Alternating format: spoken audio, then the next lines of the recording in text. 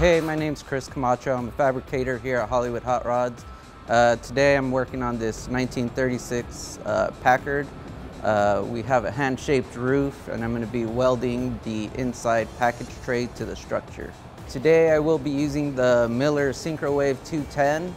I like using this welder because of it's easy to set up.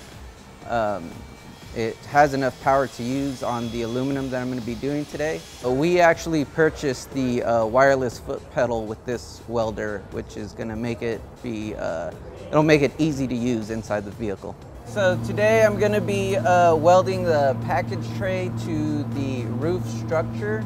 The roof structure is 1/8 inch aluminum, and the package tray itself is about 16 gauge aluminum, about 1/16.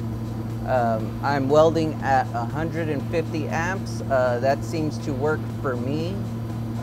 There's other ways you could do this, but that's the best setting for me at the moment. I'm going to be just doing stitch welds, several stitch welds, just to keep it structurally sound, and there's no need to do a complete weld on it. Plus, it keeps the heat down, so the outer skin does not warp and move around too much.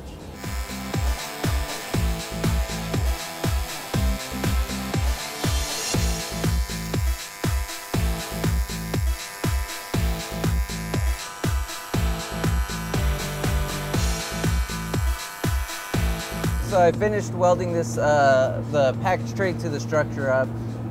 The welds are mainly there just to attach the package tray to the structure. We could grind them down, but they will be hidden with the headliner and upholstery, so you'll never see these welds. They're just mainly there to hold the two pieces I need together. So again, I use the Miller Syncrowave 210.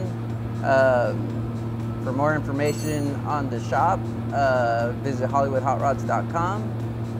For more information about the welders, you can visit MillerWelds.com.